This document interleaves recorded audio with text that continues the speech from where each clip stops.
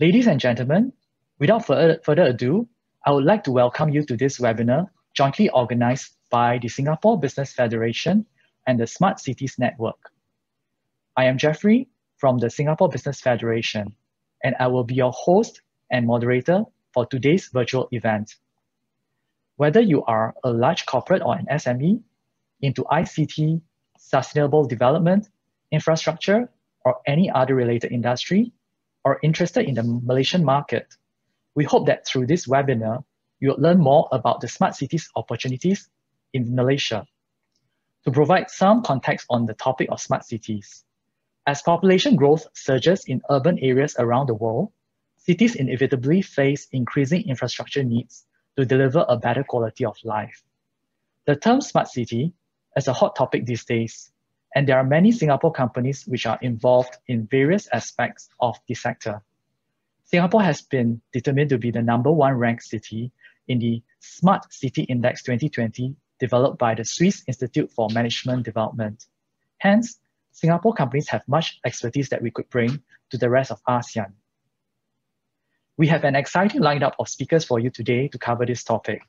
Over the next 1.5 hours, we'll be hearing from 4 esteemed speakers.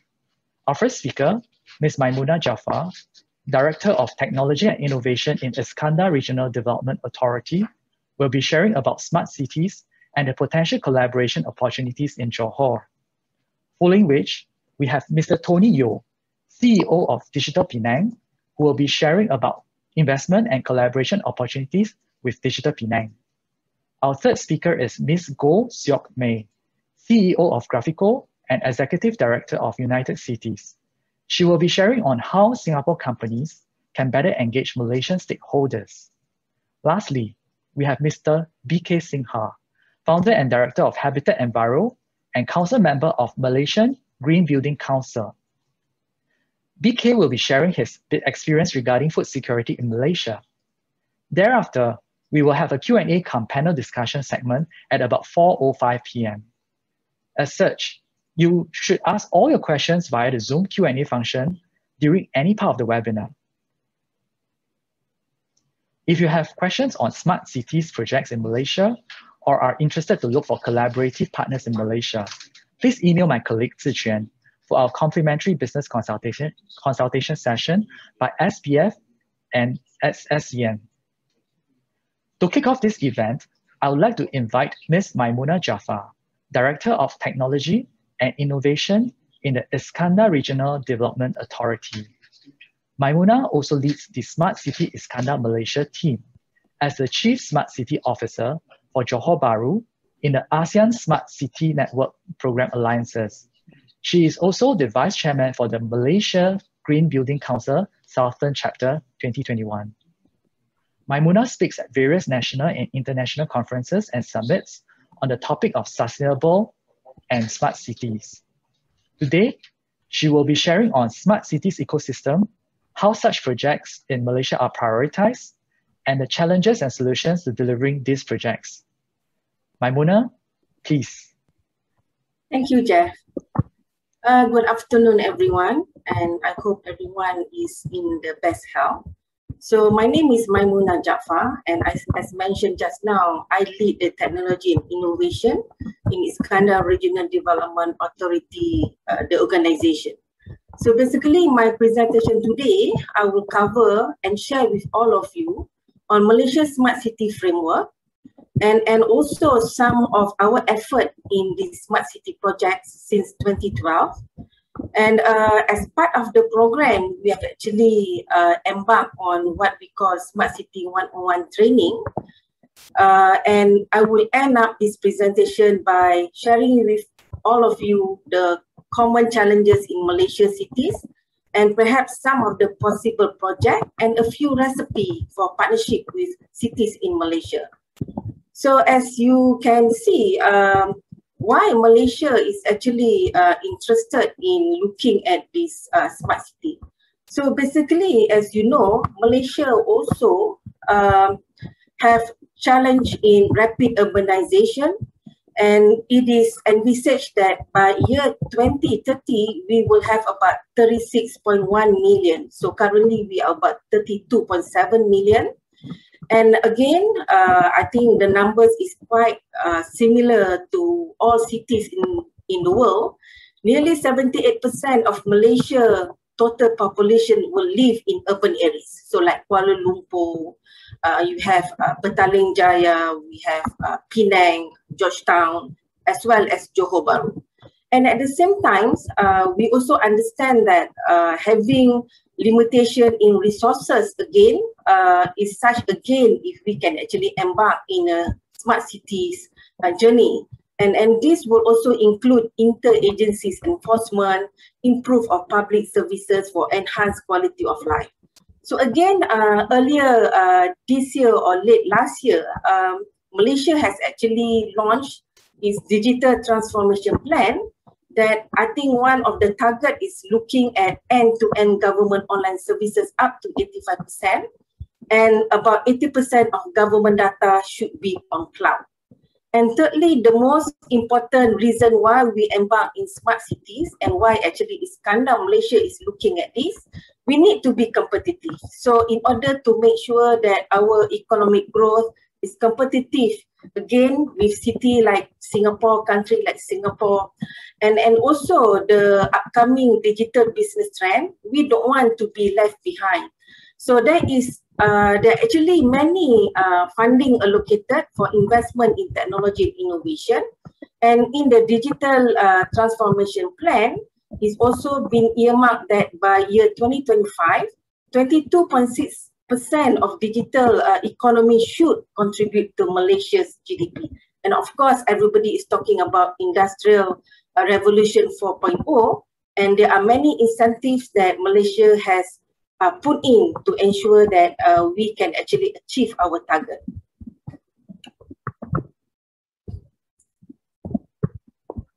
So let me introduce a little bit on what Smart City Malaysia framework is all about. So in year 2019, our Ministry of Housing and Local Government has actually developed what we call Malaysia Smart City Framework, launched on 24th September, with actually 7 pillars. We look at economy, living, environment, people, governance, infrastructure, as well as mobility.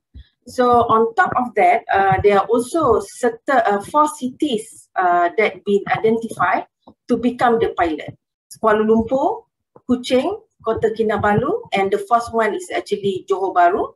And this is where I'm actually coming from. And we are also 4 of the 26 cities in the ASEAN Smart Cities Framework. And Malaysia's Smart City Framework, actually, the definition is to see how ICT technology can actually improve quality of life and make our lifestyle easier. And this is actually aligned as well to the 17 Sustainable Development Goals.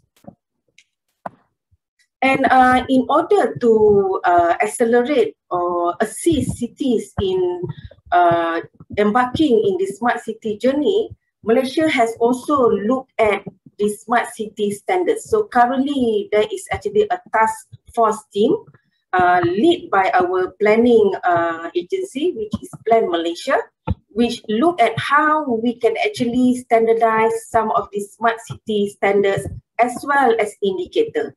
And the standards are actually being derived from ISO 37122, but not all can actually be adapted. So if you look at the numbers, we can safely say that there are 12 indicators that we can totally adopt, 42 indicators that requires modification, and about 26 that may be not applicable. So I think Malaysia have our own culture, our own way of doing things. So maybe at this point, we cannot actually bring everything into Malaysia in Malaysia context. So for people who are not familiar, so in year 2012, Iskandar Malaysia Smart City actually was launched, and we have actually developed this framework. and it covers 6 dimensions and 4 important enabler or ecosystem. Again, same like Malaysia's Smart City Framework. It covers economy, governance, environment, living, mobility, and people. But infrastructure, we put it as our enabler or important ecosystem, because without infrastructure, hardware, software, and data, I don't think we can actually go further into this smart city. Second, we are talking about data analytics. We are talking about how we want to collect data from this smart city component, and how this data can actually be collect, integrate, and also analyzed for an informed decision. The third ecosystem that we have put in our Smart City Iskandar Malaysia framework is actually looking at how government, especially local authorities or city municipalities, should become the driver for this smart city. And lastly, we talk about private-driven smart solution. And I guess this will be all of you to see how we can actually partner with city government to enhance quality of life and actually do this together with us. So for those who are not familiar with Iskandar Malaysia, we are actually nearly 45 minutes. I guess most of you know where Iskandar Malaysia is, or it is at the moment. But maybe you don't know that in Iskandar Malaysia, there are actually 5 local planning authorities. So we have Bandaraya Johor Bahru, we have Bandaraya Iskandar Puteri, we have the Bandaraya Pasir Gudang. Yes, Bandaraya Pasir Gudang has actually received its status of Bandaraya or city end of last year. And then we have Kulai, as well as we have Pontian. So I can say that Iskandar Malaysia is an economic development corridor. We were established in year 2006. So this year we are 15 years, and we are about 3 times bigger than Singapore. So what have we done so far since 2012? So when we first started in 2012, we understand that for a city to become a smart city, we need to actually become a sustainable city first. So when we first started 2012, we look mostly at sustainable projects. So we talk about renewable energy, we talk about perhaps EV cars. So those are actually what we call low-hanging fruit that we can start in Smart City project. And those are the projects that we count as a beginner level project. This is how we talk to our local authorities so that they understand that embarking on a smart city journey, you need to make sure that your city is sustainable. And after that, we look at how we can optimize technology to further enhance our sustainability. And in the third phase, then we talk about how smart city project should be connected to what we call our big data platform, whereby we have actually currently developing our Iskandar Malaysia Urban Observatory. And this will be a center where we analyze data, we collect data, we collate and integrate. So other projects, again, look at enhancement of river. I think most of you know the condition of rivers in Johor Bahru area. So we are looking at river monitoring. We are also enhancing our bus rapid transit. So currently we are in design stage. So we will embedded some intelligent transportation component in our IMBRT. And the project is planned to be completed in year 2023. And at the same time, to actually support IMBRT, to support RTS and, you know, the dual tracking, KTM and other logistic related transportation, we have actually worked with UK government to actually develop what we call Smart Integrated Mobility Management System. So we hope that this system will enable us or enable state government to actually monitor all public transportation in Johor, as well as we will actually utilize data, manage data as an evidence-based urban and transportation planning. And lastly, one of the projects that I want to mention here is on Smart City Action Plan together with my 5 local authorities. And when we talk about working with local government on top of our relationship with our 5 local authorities in driving smart city, I just want to share with you some of the key projects from the 4 cities in the ASEAN platform, which is Kuala Lumpur. Of course, we have Kota Kinabalu. We also have Kuching. So Johor Bahru will focus on what I mentioned just now, urban observatory. And the second project is actually working on river or urban water management, which include river, water supply, water distribution, and so forth. So the other 3 cities, for example, Kuala Lumpur also look at urban observatory, Kota Kinabalu look at integrated solid waste management, and Kuching looks at integrated flood management system. So our experience working with cities in Malaysia really enhanced when we started to do this Smart City 101 program. So in this program, there are about 47 participants with about 11 to 12 cities in Malaysia. And this is actually a program with Smart Cities Network, and there are 3 modules. And the way that we conduct this program is we help them to define the urban challenge, prioritize project, develop procurement paper, and develop concept paper. So these are some of the highlight where Kuala Lumpur again talks about urban observatory, Skandar Puteri on smart traffic light, Majlis Daerah Lapis and Mersing talks about perhaps smart tourism platform or tourism apps. So I just want to share, I think I have another 2 or 3 slides before I end. I just want to share with you our experience working with this city. So basically, there are some common urban challenges faced by cities in Malaysia. First, we talk about network and infrastructure. The readiness, the stability, the affordability, and so forth.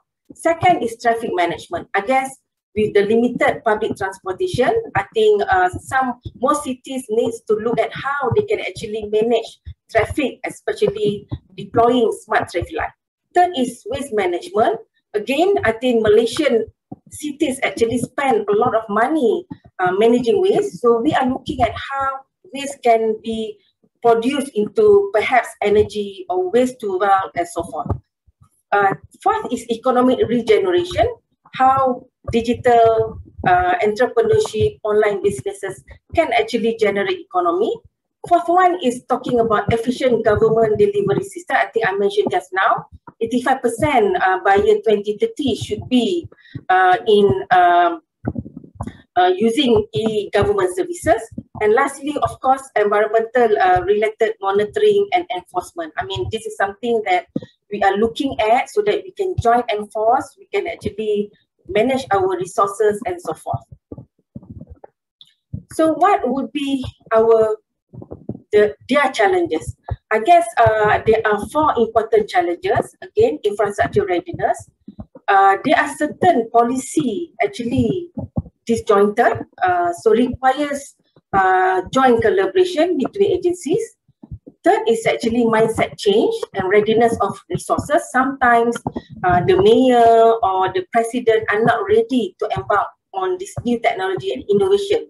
And lastly, again, I put there as limited funding. But actually, when we talk about funding challenges, there are other indirect matters that related to funding, because they are not ready to provide those funding because they don't understand. They don't understand the full range of options available, solution available out there to resolve their urban challenge. Second, they still don't understand the advantage and disadvantage of each solution. Thirdly, some areas of this digital infrastructure or technology remain untested or tested only at limited capacity, so they are not confident to do this. And lastly, maybe the benefit of the selected solution has not been proven. So these are some of the funding challenges that I find that common between cities in Malaysia. So when we talk about funding, there are also 6 possibility funding. One, of course, they find their own funding. Second, international grants. There are many grants actually from countries or NGO or United Nations that actually solution provider can apply for. Thirdly is demonstration project, and this is something that good because some of my projects with our local authority is actually through this demonstration project.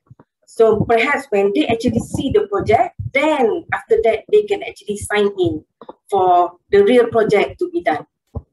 Fourth, we talk about revenue sharing. This is PPP. So PPP can be a high intensity project like waste to energy and so forth. And lastly, we talk about financial arrangement, deferred payment from saving. Again, this is a very popular way of financing to see that how third-party developer can actually work together with the cities or with building owner to actually develop deferred payment from saving. So I guess I want to end my presentation sharing with you what is perhaps the recipe for partnership from Singapore business to Iskandar Malaysia or to Malaysia.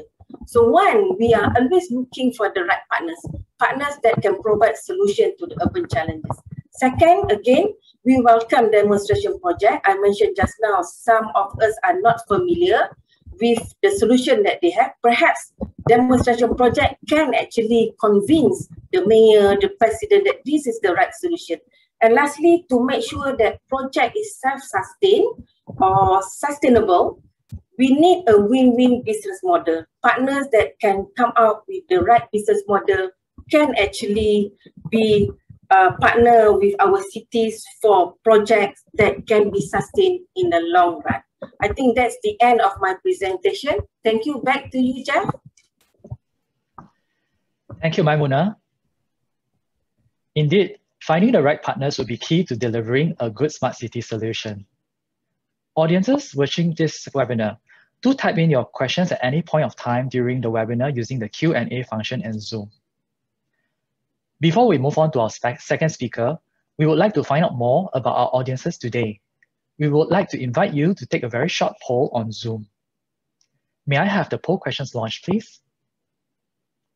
We would like to get your thoughts on the Malaysian markets and when you would intend to venture into Malaysia for project opportunities. The poll will be up for the next 3 minutes, so please fill it up at your convenience.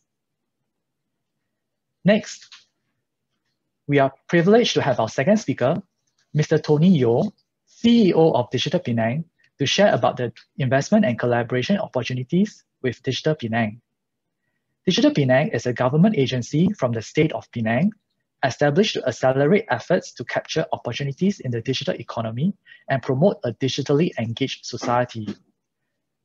Tony will tell us more about Digital Penang's role in developing an innovative digital economy aligned to the Penang 2030 vision.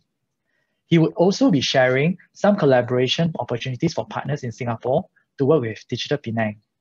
Tony, over to you.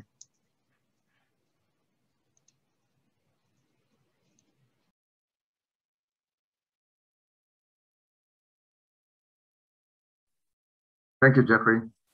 And also thank you to Singapore Business Federation for the invitation to share with your members about Penang's growth and development plans. I'm going to probably just give a very high overview of the development plans from now to 2030 and beyond, and what opportunities there are and what kind of investment partners and projects that we're looking at. I'll just give a brief overview of Penang. We are only the second smallest state in Malaysia, only 1,000 square kilometers, so slightly about 50% bigger than Singapore, but our population is at 1.8 million and half the workforce predominantly are in manufacturing and tourism. Obviously, tourism is the most affected sector now, but manufacturing has been doing quite well. Um, so as you know, the awards that we've won, and obviously many of you would have noted that we are noted for our F&B and street food, as well as Georgetown is recognized as a UNESCO heritage site. Also, we have been recognized as one of the 10 dynamic industry clusters, probably informally known as the Silicon Valley of Malaysia. So for the last 200 years, I guess since Penang was founded by Sir Francis Light in 1786, so in the early days, it was a port. So this is something like probably 30, 40 years before Singapore was founded. It was the first port city in the region. And for the longest time, we were a great entrepreneur in the region until we lost the free port status in 1969. And then during that time, there was a shift in the industry structure, and basically the free trade zone was set up in Bayan Lepas. For the last 60 years, this has been the key economic pillar of Penang. And obviously, we've been doing well in manufacturing, especially in high-tech E&E, as well as in manufacturing of medical devices. So 7 of the top 10 medical device manufacturers, people like B. Brown, Boston Scientific, they are all based in Penang. So going forward, what is next for Penang, obviously, is to look at what is the next economic pillar beyond tourism as well as manufacturing. And so obviously digital and the green economy is something that it's an area that we need to extend ourselves into to capture opportunities into the future. As you can see from our economic share of employment as well as where the revenue comes from, it's almost 50-50 between services and manufacturing, and in services predominantly is from tourism. Obviously, we need to shift gear into this digital era to move into Industry 4.0 and in digitalization, and therefore we need to look at digital transformation into the future.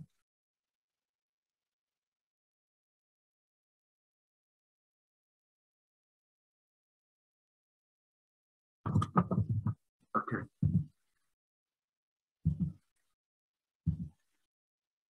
Sorry, slides are going a bit too fast. Okay.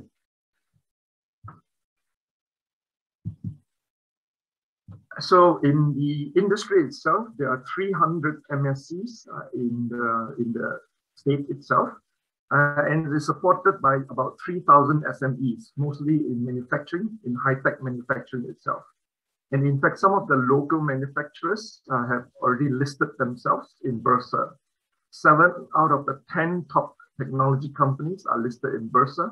The likes of Great Tech, Vitrox, Spencer Master, UWC, all these guys are all listed in Bursa. And basically, they are supporting the ecosystem for the MNC manufacturers.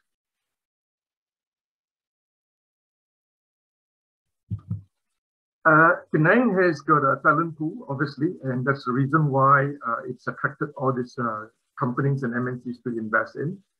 We have got public universities and private universities, as well as a supporting ecosystem of colleges and universities, as well as TVET. If you look at the development of Penang, I think you could probably safely say that you could predict where it's going to go, because if you're from Singapore, it follows the same trajectory as Singapore. You have the same challenges, small land size, small population, a lot of constraints, and so you can roughly estimate and see where the future trajectory of Penang should go. We only have land and resources. Basically, that's the only thing that we have, and so therefore, you could safely say what the future would look like. And so based on that, you could project backwards and see what should you be looking at in terms of the growth of Penang.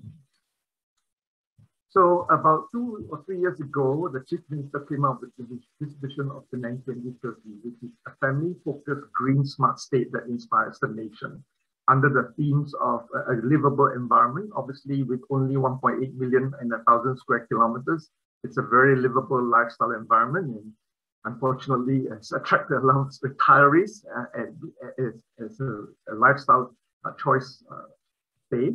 And then also to look at upgrading the economy, obviously to get into a high income state, right? And then also to basically they empower the citizenry in the participation of the state policies. And then obviously to have a great infrastructure. Under this vision itself, and as mentioned by Puan Maimunah earlier, the government at the federal level has come up with this plan called My Digital under the EPU Plan Malaysia. And roughly, a lot of the objectives are very aligned with what we're trying to do at Digital Penang in terms of the transformation under the 4 pillars of governance, economy, community, and infrastructure. Under the digital governance, this is very similar to, I guess, Graffiquo in Singapore. And this is basically trying to coordinate digital initiatives within the government in terms of service delivery to the public. Under the digital economy, so this is probably very similar in the arrangement that we have. Is we have Enterprise Singapore, so we're probably like what we call Enterprise Penang. So it's more outbound, local SME going outbound, so getting the local enterprise to go digital and go international. And we have a similar agency in West Penang, which looks like inbound, which is equivalent to your EDB. And so this is basically our role is more in terms of local enterprises, local startups, and then getting them to go outbound. Under the digital infrastructure, so this is very similar to your IMDA. At the federal level, this is equivalent to MCMC, right? So basically we are coordinating at the state level some of these key initiatives to actually move towards the Penang 2030 vision.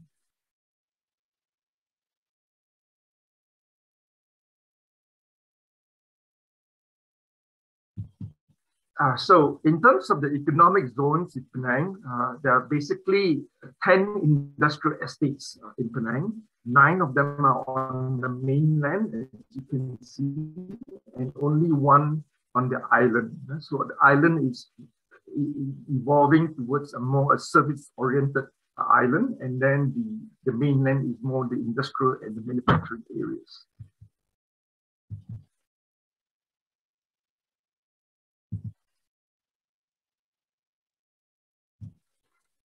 So one of the key development areas is actually the Penang Bay.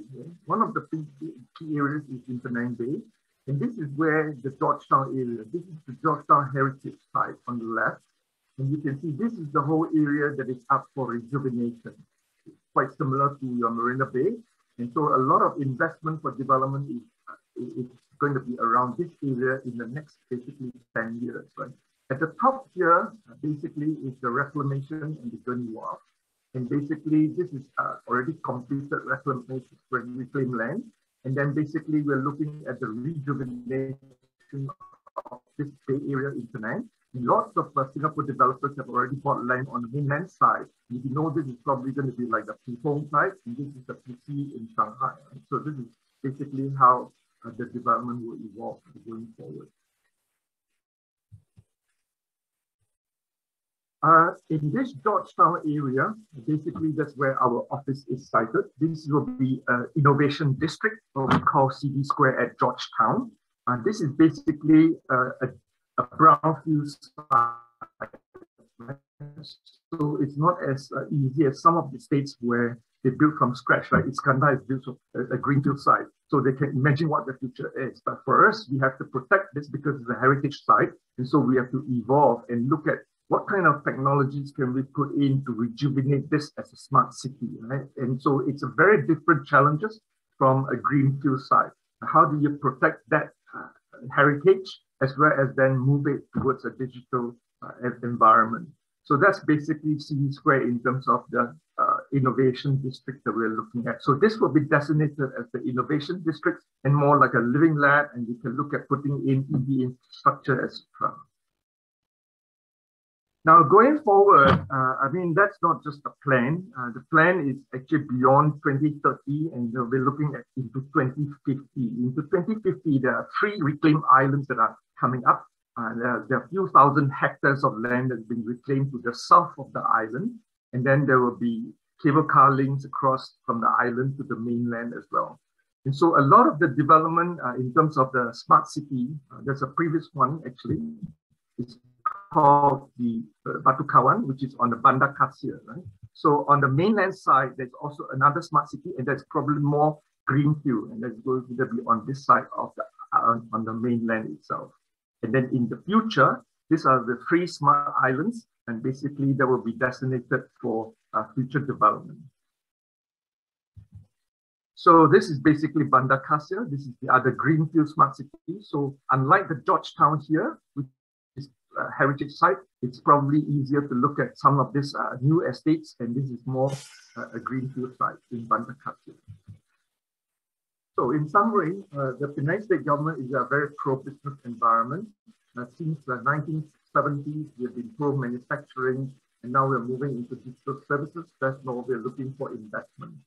The growth, economic growth and development is not just for the short term into 2030, but it's going beyond that into 2050. What we're looking for is obviously in public-private partnerships, looking for projects obviously into green economy, EV charging infrastructure, green vending machines, future aquaculture, urban farming, that kind of stuff. So definitely we're looking forward to proposals from businesses in terms of how we can push forward and move into the digital economy.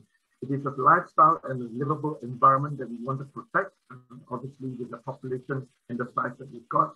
And then we've got a deep talent pool, especially engineers and technology, that can really support some of these initiatives. Thank you. Thank you, Tony. The 2 creative digital districts would definitely change the smart cities landscape in Penang, and would be something for us to keep an eye on in the next few years. Before we move on to our 3rd speaker, we would like to invite you to take our 2nd and final series of poll on Zoom. May I have the poll questions launched, please? For these sets of questions, we would like to find out more about your considerations when venturing into the Malaysian market. We are also curious about your readiness to look at foreign projects beyond your home market. Once again, the poll will be up for the next 3 minutes, so please fill it out at your convenience. Moving on to our 3rd speaker. I'm happy to introduce Ms. Goh Seok Mei, CEO of Graffiquo and Executive Director of United Cities. With more than 25 years of experience in the technology and telecommunications industry, Seok Mei currently leads Graffiquo, a software solutions provider for industries such as smart cities, environmental impact and assessment, and asset inspection of energy and communications infrastructure. Seok Mei has a lot of first-hand experience in managing projects in Malaysia, and she will be sharing her insights on working in Malaysia and the key takeaways from one of her past projects, the Petaling Jaya Digital Twin Project. Seok Mei, please. Hi, good afternoon. Thank you, Jeffrey.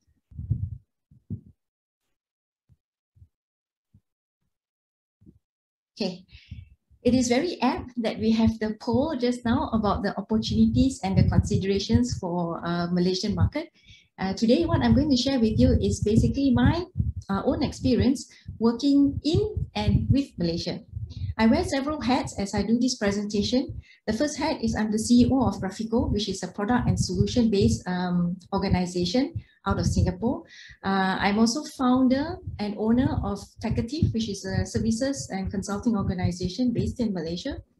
As well as I'm also founder, board director for United Cities, which is a non-profit organization that helps cities achieve SDG, United Nations Sustainable Development Goals.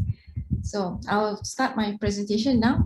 In Malaysia, there are actually 4 main industry sectors. Private sector, multinational, MNCs, government-linked organizations, plus, as in there are some organizations that are not government-linked, so-called, but they act like one. And then there's also the government sector. So in these 4 main sectors, mainly our experience come from banking, CIMB Bank, for example, second largest bank, universities, private and public, insurer. Sun Life is the second largest life insurer in the world, established in 1865. With MNCs, we work very closely with the ICT and manufacturing company, Dell, Asia Pacific, based out of Penang, our project where we implemented for 6 countries here. Smart Modular, which is a manufacturing organization. So like what Tony aptly mentioned, yes, these are all manufacturing organizations. So our project was to implement a semicon services project basically in 5 countries. In terms of telecommunication, we work very closely with Telecom Malaysia for unified installation, Maxis, Penang Water Board, Energy Board as well. From a government standpoint, federal, we work with Income Tax Department and the Emergency 999, which is the Emergency Response Centers. And at the local level, we work with city councils. So some of the key takeaways from each sector. From the private sector, a lot of it is actually regarding the value add that you can give and the think win-win. Basically, for example, in the banking and the insurance sector, how we value add in terms of services is we provide remote services support 7/24. At the same time, think win-win for them is we also have a rebate program with the customers, which means if at any point in time where we do not meet our service level agreement, they can deduct what they pay of us up to 0. The good part about working with private sector is it's a very fast cycle. Procurement can take basically within maybe 1 to 2 months, and foreign companies can bid direct. In terms of multinational organizations, they are global organizations, for example, like Dell and Smart Modular, a lot more convincing to do. In terms of Dell, not just we have to go through procurement at the Penang company, we then have to go through procurement with India, which is the regional, and then finally in the US, because there are 6 countries that we were implementing for. So it needs a lot more convincing, but at the same time, projects are larger and we can also bid direct. In terms of government-linked organization, it's a longer sales cycle. There are many inter and intra-department dependent to each other. So for example, in Telecom 1, which is the Telecom Sales Department, Telecom Malaysia, internally they have 11 departments, and at the same time, there are many other telecom subsidiaries that we have to work with. So good part is they usually provide longer term contracts, sometimes between 3 to 5 years, and then it will just continue on. And some tenders, foreign companies can bid direct. So lastly is the government sector. So government sector, we definitely need a local partner to work with, and the local partner has to be certified with Ministry of Finance and or Ministry of Finance with Bumiputra status. So today I'm going to talk about Petaling Jaya and a city council in Petaling Jaya. So Petaling Jaya is a district within Selangor, and Selangor has got like 6.57 million people. Petaling Jaya is about 100 kilometers square, and this project is actually about us taking photographs using drone, converting the photographs into a digital replica or a digital twin of the whole Petaling Jaya city itself. So now the criteria for the project is it's a tender. It's a tender to do a prototype. So like what Maimunah mentioned earlier as well, it is like a demonstration kind of a project. So it's a small project, and the tender is actually open for within 3 to a 6 month timeline. The criteria is the solution has to be on-premise. It's a 2D map. Only local companies can bid, and there is a need for an upfront security deposit. So how do we do this? Who are we? We are a company that is not registered with the Ministry of Finance. We are a software as a service organization. We run our application on AWS cloud. At the same time, we are not 2D, we are 3D, digital twin 3D. And not only digital 3D twin, we use photogrammetry, which means we use realistic photos to basically create the digital twin for the city. So how do we bridge this? It is different, but we believe that we are able to deliver the project. In fact, I think we believe that we are able to do it within that time frame that was given, and to be able to do it well. So strategy is we actually looked for a MOF registered Bumiputra status company. And this organization has been working with the Petaling Jaya City Council for some time but not in the same solution as what we provide. But they are existing partners to Petaling Jaya. And they were willing to work with us on this prototype 3-month to 6-month duration. Secondly, we had to change, to tweak our solution from being cloud-based to on-premise. So because this is a city council and they want the data to be within their servers or their data center, we had to tweak that solution back. And we had to convince them why 3D is better and why 3D photogrammetry is better than 2D. So sometimes the mindset is, 2D is sufficient, why do I need something extra? Why are you giving me something extra? So that convincing has to be done. And of course, the next thing is we are a Singapore company and we decided to set up a Malaysian organization as well and open a bank account in Ringgit. So some of the project learnings that we had from here. To make the project successful, the most important, like what Maimunah mentioned earlier, is actually people and partnership. We had to find the right partner that pays us on time.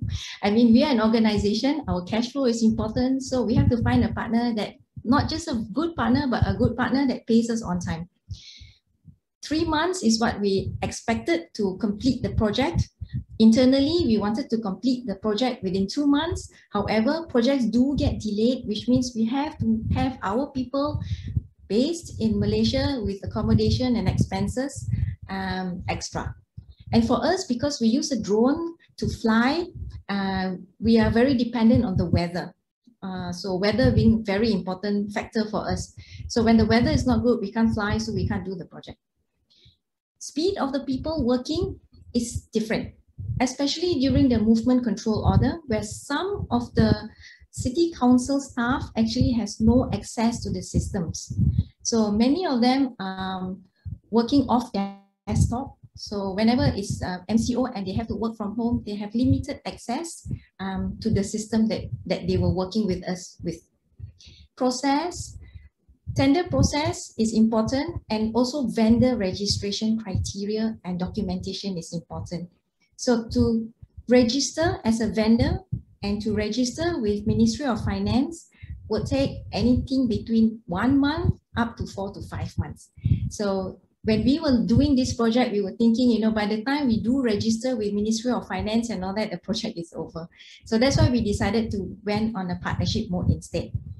And with the partnership mode, we needed to have legal documents that states the scope very clearly. Because this partner for us are not familiar with our solutions. So when they're not familiar with the solutions, we have to state very clearly what is their scope of work and what is our scope of work. So that is very important. And lastly, of course, the strategies that we put in place. Yes, for the prototype, we partner. For phase 2 onwards, do we want to continue to partner? And then if it's only this partner, or do we then extend to other partners? What do we do? So our internal strategy was setting up a Malaysian organization. And also the reason is because it is an on-premise solution. So we needed to have people on site to be able to do the upgrades and support and the maintenance. So we needed to have Bahasa speaking staff as well, because the IT people that are maintaining the servers and all that are more comfortable speaking in Bahasa than English. Although saying that, I think many of Malaysians can understand and speak English really well. And then lastly, of course, is a bit of a strategy on how to navigate through political agendas.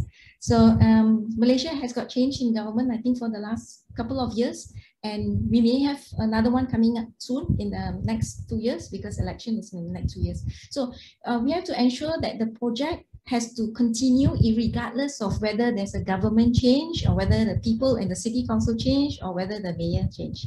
So those are our project learnings.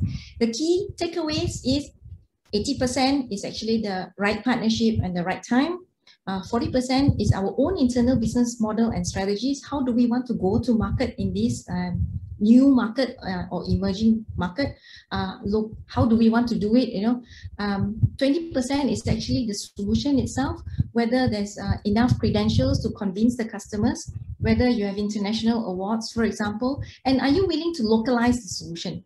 So localize the solution, like for us, we have to make our solution on-premise. So from cloud to on-premise instead of from on-premise to cloud, which is the original thing. And of course, lastly, is the inspiration, the drive, the passion to make sure that, you know, we can go in and actually do this. So take away from entering into a new market, it's actually a total effort of about 150%. So not 100%. So lastly, I would like to thank you. United Cities, it's set up to help cities achieve SDG goals, and we are a non-profit organization. So we are very happy if you can reach out to me anytime to talk about how you want to look at partnership into these different cities. So thank you, and Jeffrey, back to you. Thank you, Seok Mei. It is interesting that you have echoed Maimunah's point that having the right partners is key to delivering a successful project. Moving on to our final speaker for the afternoon. I'm happy to introduce Mr. BK Sinha. BK is the founding director of Habitat Enviro, the vice chair of the Asia Pacific Network of the World Green Building Council, and the former CEO of Malaysia Green Building Council. He has over 30 years of experience in project management, green buildings, and waste to energy project development. And he is respected as a thought leader and mentor in many notable sustainable projects in Malaysia, Maldives, and Vietnam. Today, BK will be sharing on his experience of working with Malaysian innovators to digitalize food supply chain and the potential collaboration opportunities with Singapore companies on Malaysian projects. Sinha, the floor is yours.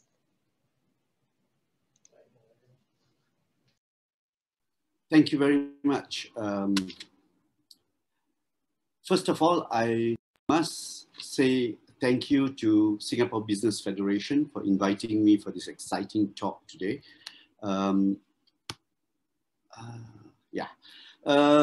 Thank you to the audience, all 219 of you. Hope my talk will be useful to you.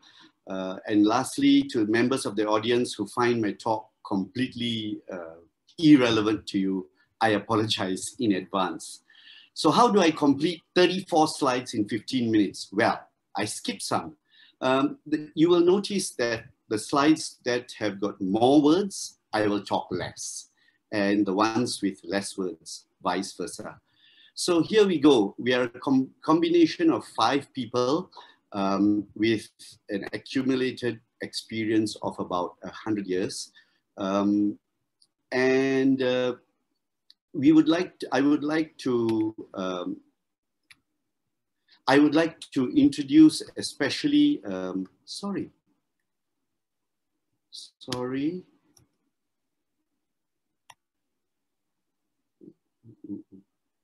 our star. Professor Dr. Ishwa, interesting, what has happened here?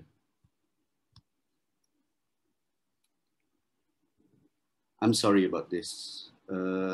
I should, yeah. Professor Dr. Ishwa is a Malaysian. Hey, the slides keep changing by itself. Has it got a mind of its own? Professor Dr. Ishwa is a Malaysian who studied in Punjab University, moved to the NUS, and then to Rockefeller University, and took up position as Director of Molecular Neuroendocrinology at Nippon Medical School in Tokyo for more than 15 years, actually. This is unprecedented in Japan, where culture is to promote rank and file rather than foreigners. He is currently Head of Medical Research in Monash, Kuala Lumpur, and he's part of our team. So this is our logo, self-explanatory. We talk a little bit about our strategic approach.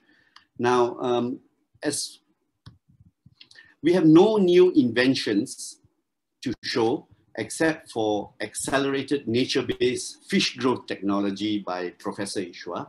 Our strength lies in a combination of tried and tested technologies with the introduction of IoT and AI developing into digital twins, which catalyzes our projects to achieve very efficient sweet spots, considering our current needs of climate change, global warming, and the pandemic, resulting in increased awareness of food security. And this is our forte. Please, I would like to draw your attention on the orange words on every slide. They highlight what we do.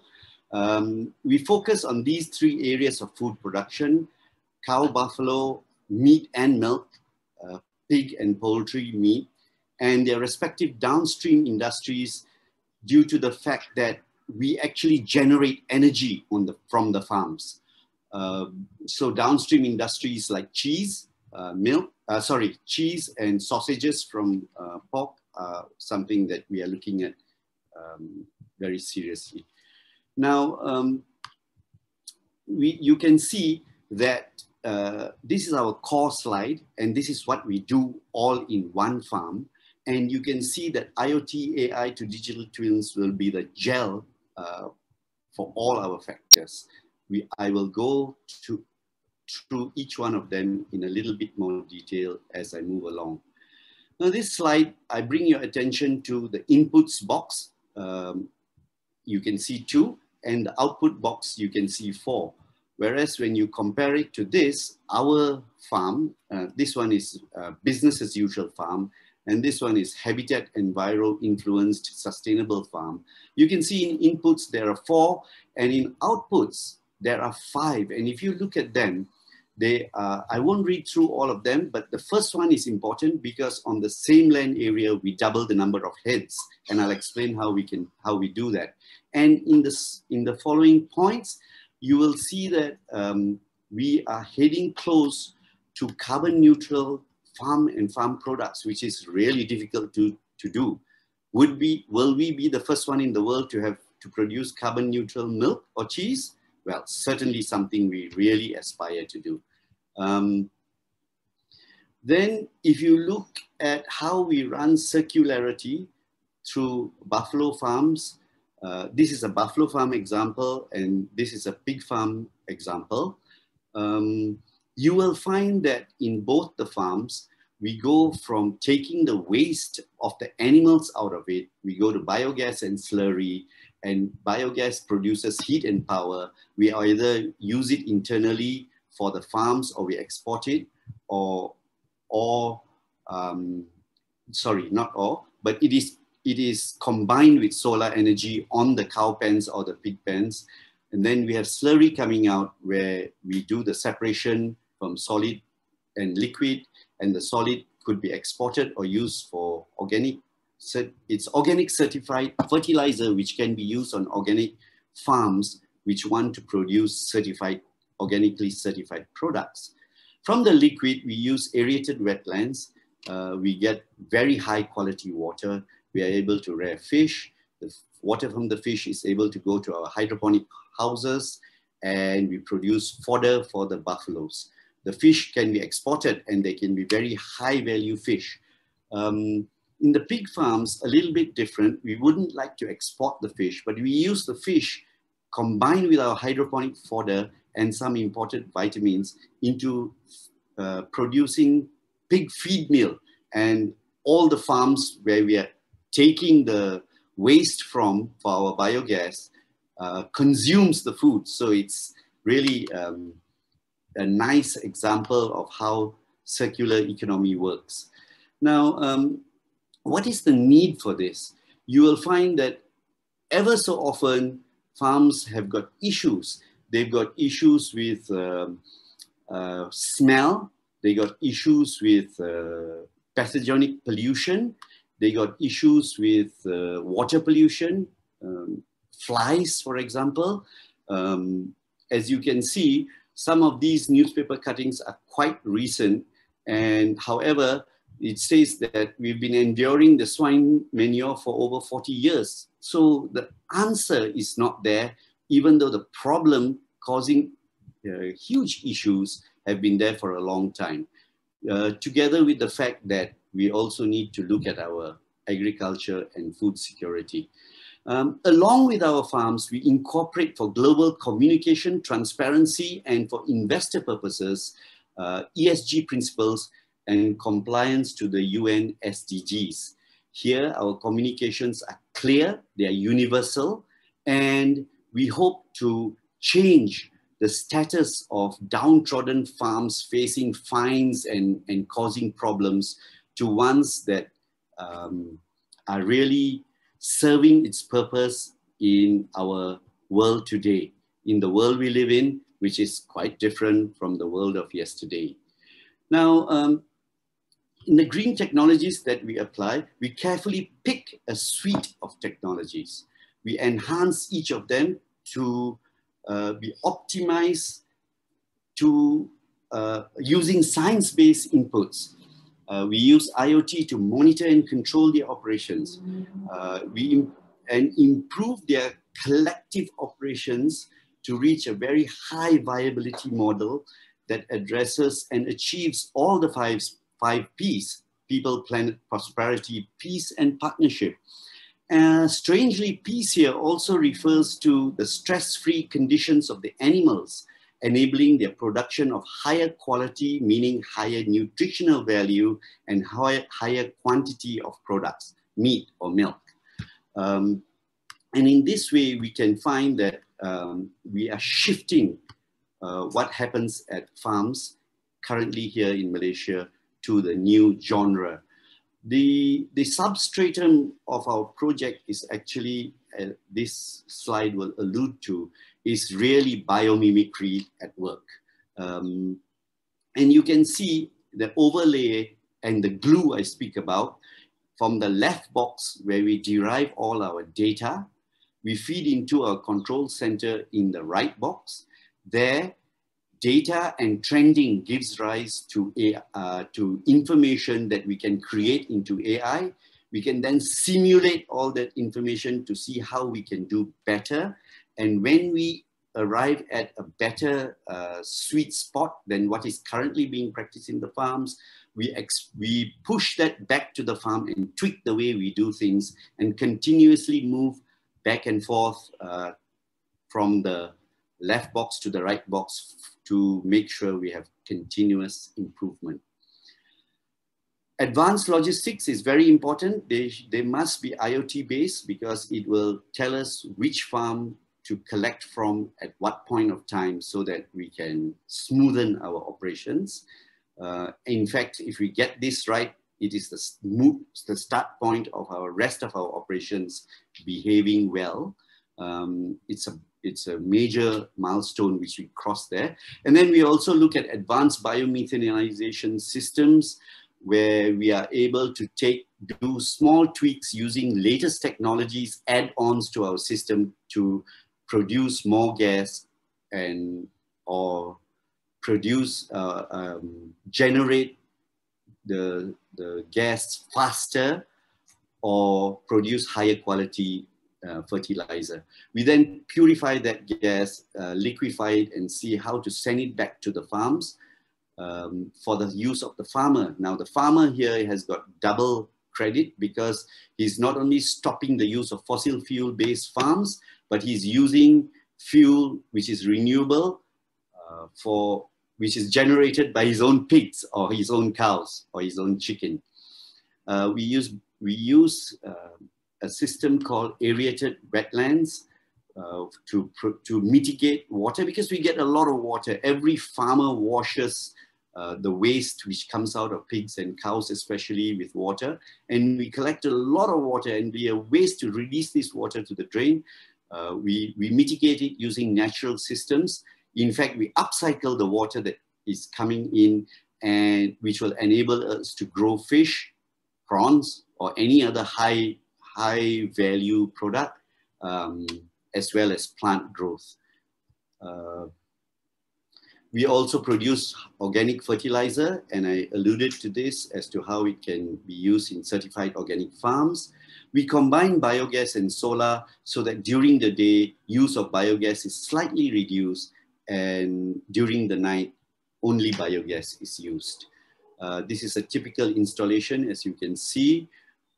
And also, in a typical farm, we're currently doing a pilot study. We found that in a 5-acre plot, where we have 1/3 of it using the cow farm activities and 2/3 to grow grass. Whereas in our system, we have successfully been able to double the number of heads from 150 to 200 on 2/3 of that land, and on 1/3 of that land, we hydroponically grow fodder, we have our biogas, we have our aerated wetlands, and so we are able to change the land use and land use into much more beneficial purposes. We find that green finance now is emerging, debt, bonds, or sukuk, and so we interface with these agencies to help us. Now, going in the way forward, and I'd like to emphasize a little bit on this slide, every existing farm that causes some sort of problems or issues, odor, flies, water, pathogenic air pollution, can use this system. Our system increases flexibility of implementation in very remote places, as well as places close to urban conundrums. So we don't have a limitation as to where we can or where we should place our farms. We also have our first EIA approval from the Department of Environment for a pig farm biogas project. I think this is unheard of in any Muslim country around the world. We have managed to achieve it after chasing it down for 8 years. We have government support, and we are collaborating with them to endorse our thing, even to collaborate with us in some sort of joint venture. Investor interest is very high. They are very excited that this downtrodden trade can come up to achieve such high standards and levels at international levels as well. And we get very strong support from the farming community. You will see in Penang, in a place called Kampong Selamat on the mainland, where there are 69 farms, you can zoom in to see that 65 of them have signed on with us to proceed and explore and to implement this project. Thank you very much, ladies and gentlemen. I hope you have gained from my talk. Thank you. Thank you, Sinha. It is interesting how you have applied technology in your farm. This shows that we can all think out of the box to achieve better sustainability for much of our traditional sector. Before we move on to our Q&A session, I would like to share the results from our second poll that was conducted just now. May I have the results from the second polling session, please? Thank you. Seok Mei, it seems that many of our audience feel that suitable project is their most important consideration when deciding to venture into the Malaysian market.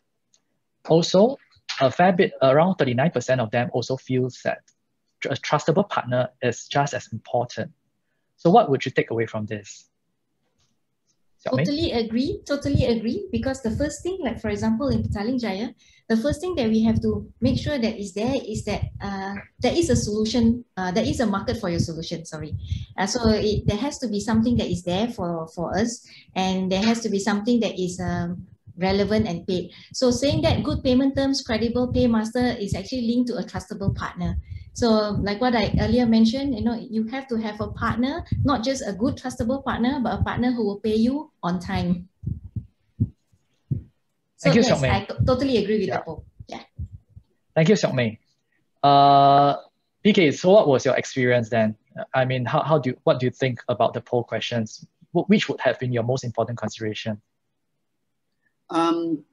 Yeah, so in my area, I would think a suitable project. Now, this project which I just spoke about was never suitable until we made it suitable. Once we made it suitable, we were able to chase down the approval. So I do think the suitable project is very, very important, top of the list. Trustable partner, well, there are trustable mechanisms we can put in place, checks and balance, etc. It is important because economic viability is the most important pillar of sustainability. If we don't have economic viability, then we don't have anything to do, actually. So I would also tend to agree with Seok Mei in agreeing with the arrangement. As far as finance is concerned, once the project can appeal to the right audience, which is coming up with the finance, it is not an issue. Thank you very much. Thank you, BK.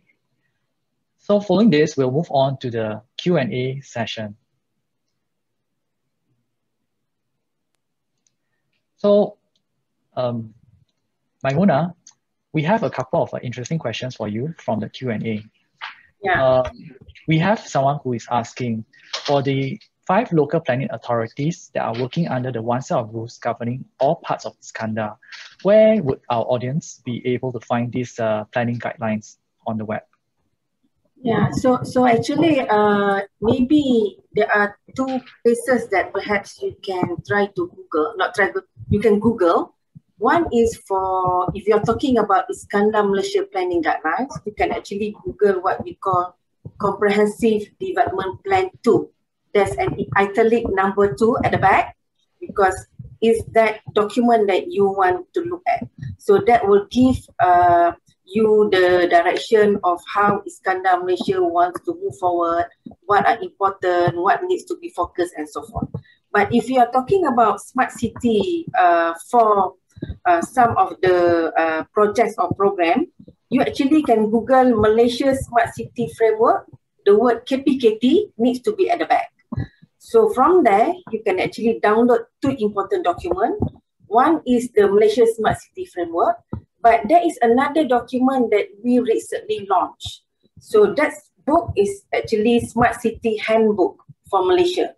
And that book actually been prepared by our UK embassy in Malaysia. But it will give you a good insight of what Iskandar Malaysia is doing, what cities like Malacca is doing. So it gives a good insight of what are the key challenges in Malaysia itself. So download those 3 documents so that you can really understand what's going on in Malaysia. Yeah. Thank you, Maimunah. So we have someone asking also, is IRDA able to export your capabilities to other cities within ASEAN? And what would be your preferred model of engagement? Yeah, I guess I think you know, I've actually involved in many programs actually led by Singapore as well, and also in the ASCN. But I guess we can actually have other cities in ASEAN under ASCN, and the best is actually maybe to utilize our Smart City 101 training, because we already have the module and we actually know how to actually tackle some of the urban challenges faced within all cities in that ASCN program. There are 26 cities altogether, and that program is actually Iskandar Malaysia collaboration with the Smart Cities Network. So I guess that would be the best way to move forward. Yeah. Thank you, Maimunah. So lastly, someone also asked, right, could you share what are the areas of focus in sustainability and smart cities for each of the region in Malaysia? Yeah, so if you are able to download the Malaysia Smart City Framework, there's one chapter, chapter 9, that actually outline the challenges, the focus of that 4 cities. I mean, if you understand the geographical of Malaysia, you can see that 2 cities are in Sarawak as well as Sabah. So they are on that region, and 2 cities actually in the main peninsula, which is Kuala Lumpur and Johor Bahru. And I think today we also heard from Penang, so that will cover the whole region in Malaysia. So download that framework, chapter 9. You should be able to see what will be the focus. Thank you, Maimunah. So speaking of Penang, Tony, I have a question here for you. So what are the mobility challenges relating to intra-travel within Penang Island and movement between Penang and the mainland? Okay, so most of the factories are on the mainland. Obviously, there's a daily commute issue. People living on the island going onto the mainland. So the usual traffic flows of going from island to mainland. And the bridge, right? The first bridge is typically shorter, and so it's a lot more jammed up than the second bridge, which takes a lot longer. I guess people tend to not use the bridge. That's the first one. The second thing is that we don't have a PIE. We don't have a Penang Island Expressway like Singapore. this is actually part of the whole plan of reclaiming the islands and then investing into building some of this road infrastructure. It's also what is in this, the plan towards Penang 2050, right, into the future. There are also plans to set up water taxis, so to various points between the heritage area and also into some of the industrial areas on the mainland side. So the plan to set up water taxis around the whole island as well as to the mainland, that's also in the pipeline. Obviously, a lot of this has to be public-private partnership because we're looking for entrepreneurs to come and set up and invest in things like that. So that's basically some of the things.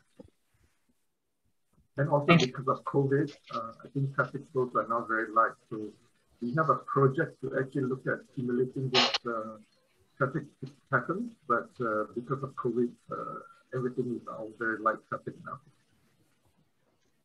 Thank you, Tony. So could you elaborate a rough timeline of the smart city projects that Penang is looking at currently, and which would be the priority projects?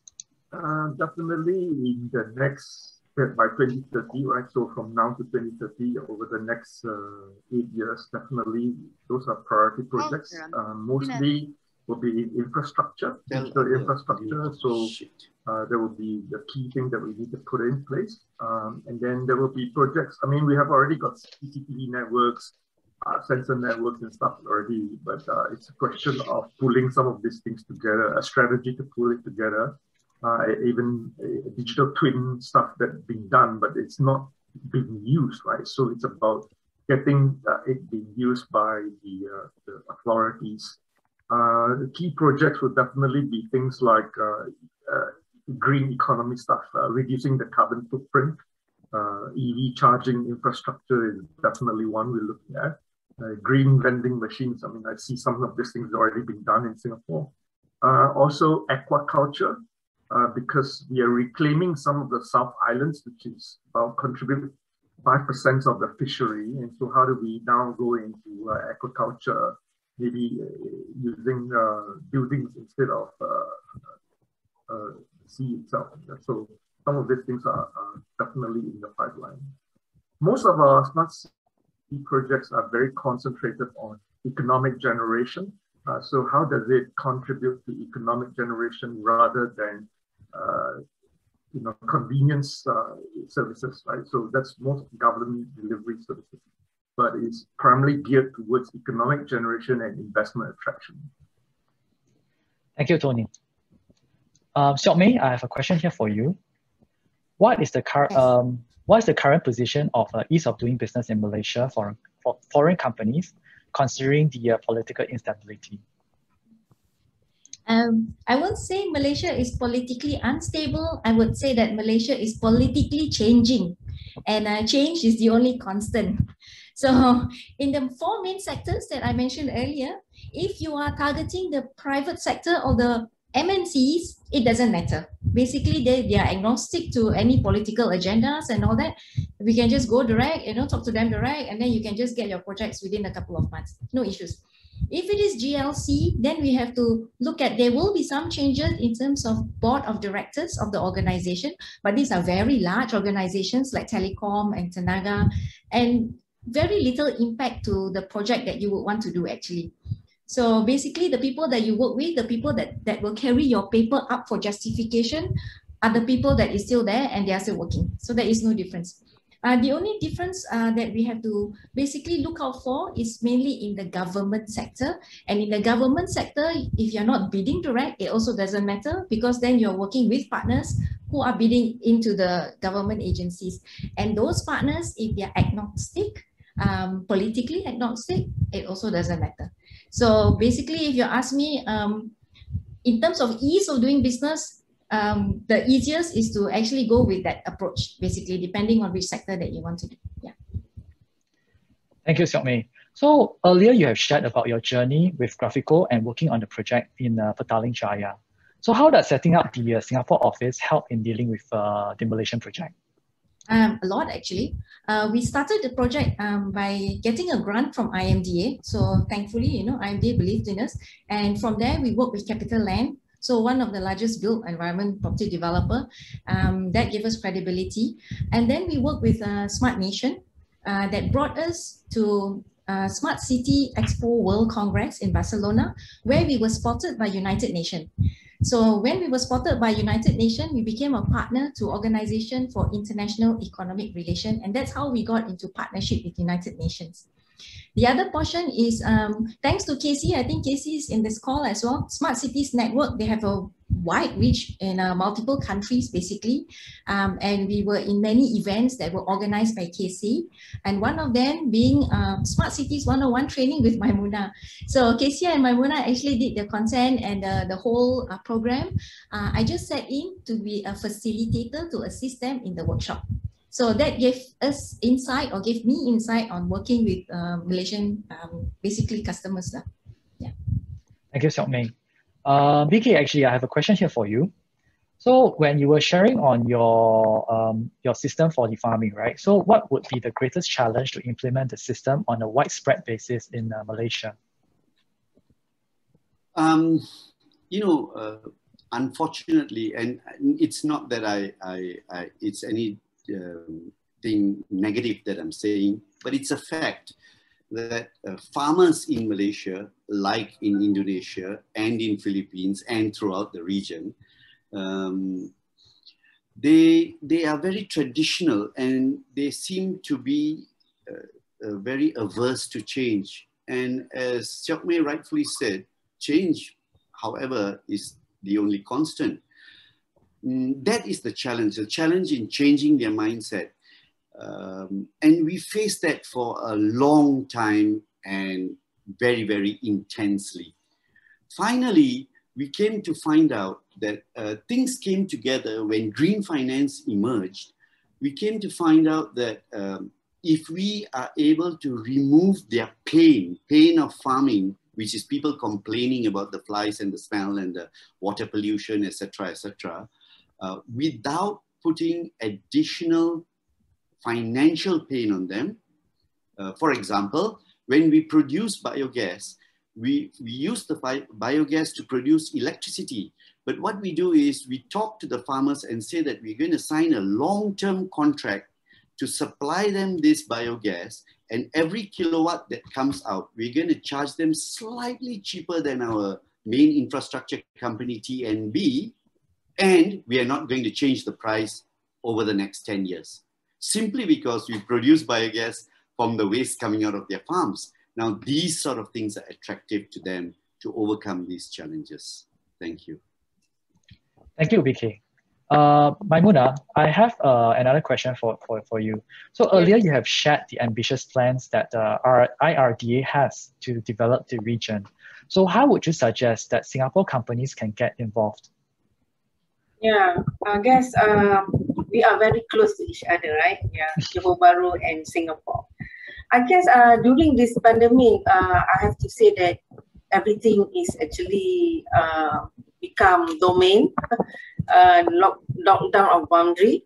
But I think two ways that maybe we can look into it. One is perhaps continuous those online marketing, yeah. And secondly, I would like to suggest that perhaps you can get Singapore government-related agencies, and I think to organize maybe a forum, maybe working together with IRDA, I would like to recommend that. And maybe can get in Singapore Consulate General based in Johor. I guess you know Mr Jivan Singh. So he's very close to us. Maybe you can ask him to actually organize that session, and then maybe there will be some opportunity. So maybe this networking, I think that it would be good, so that maybe the Singapore company can share what they have based on the challenges that I've actually mentioned just now. So perhaps, yeah, reach out to your Singapore Consulate General for maybe moving forward programs along with Skandar Malaysia. Thank you, Maimunah. So actually, we have a question here in a FAQ Q&A for you also. We have someone that's asking, right? Could you elaborate more on the role of the newly formed Malaysia Smart Cities Alliance Association? Okay. I did not mention that just now, right? Okay, Malaysia Smart City Alliance is currently, this is a new association. So we have actually recently received approval from the Secretariat to actually form this organization. So MSCA is actually an industrial-based association to drive smart city project in Malaysia. But unfortunately, currently we are focusing on our local solution provider to become members. And the objective is that perhaps with this association, then we can hear what are the challenges that the industry have for them to actually work on smart city project. So it's a new association. And currently, like I mentioned, it will focus on Malaysia-based company first. Yeah. Thank you, Maimunah. I have one last question for Tony. Tony, you have a wealth of experience in the digital space. So if you could look into your crystal ball, what would be your advice to SMEs in Singapore and Malaysia? What do you think are the areas that would have the best potential in the next 5 to 10 years? Wow. I don't have the crystal ball.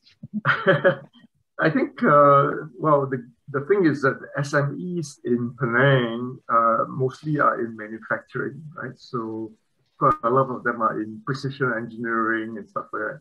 The one good thing is that a lot of them are near retirement age.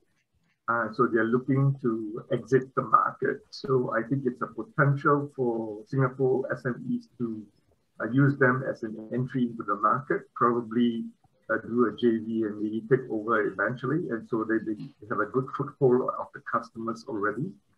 So that may be one of them. And then to push them towards digital transformation, because some of them are just not willing to get into the IR 4.0 stuff anymore because they're like comfortable and they don't have a next generation to take over, right? So that's a potential for SME collaboration between the two countries. I think that's an opportunity there.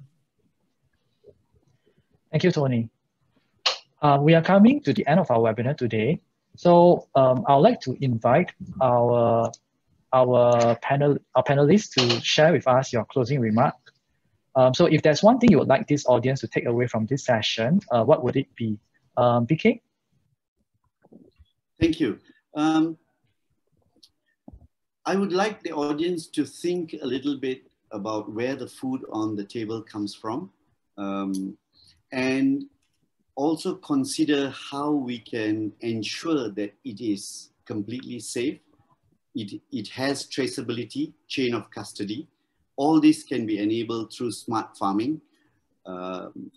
And also to be able to, as you know, farming has got many negative effects on global warming and climate change. To be able to moderate our habits around smarter way of consumption, which will impact production. Thank you. Thank you, Sinha. I'd like to invite Seok Mei now to give your closing remarks. Hi, thanks, Jeff. My closing remarks, 2 pointers. Basically, the first one is to know your market, to know what you can offer. Like for us, we had to actually change our solution to go into a new market for it to become on-premise. Is that something that you're willing to do? That's something you need to consider. And secondly, in terms of partnership, very importantly, a partnership strategy. It's not just a one-off working with this partner just because there's an opportunity working there. It's actually longer term, and that's how you can expand within the country. Thanks, Jeff. Thank you, Seok Mei. Tony, would you like to share something with us? I think you have the benefit of hindsight, actually, because the trajectory Singapore has gone, and it's probably economic-wise is maybe like 20 years ahead now of Penang. Given the size of where we are, you have that hindsight to see where we're going to be heading towards. And so there's lots of technology transfer and investments that you could look into how you can take us along that journey.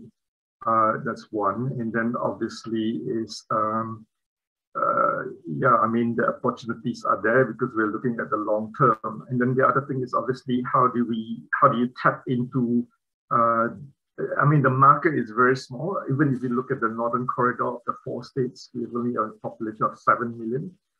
So basically, it's how do we use the infrastructure, the environment, the talent pool, and how do you use that to supplement what Singapore has to go into the region.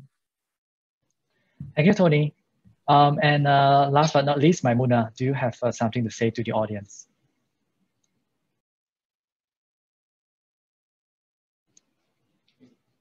Maimunah, do you want to unmute? Yeah. So Malaysian cities are actually eager to explore this smart cities project. And I think please keep in mind there are also many solution providers in Malaysia as well. But I think the recipe that I mentioned just now, if you want to venture into Malaysia market, you really need to understand and see if you can actually give the recipe that I mentioned just now. So I guess good luck, and actually looking forward to work with all of you. Thank you. Thank you, Maimunah. So on behalf of the SBF and ASEAN, we would like to thank Maimunah, Tony, Seok Mei, and BK for joining us today and sharing all your insights on smart cities initiatives in Malaysia. There are plenty of opportunities that Singapore companies could look to collaborate on with their Malaysian counterparts. Next up on our calendar, we will be organizing an exciting webinar for you on the 22nd of July.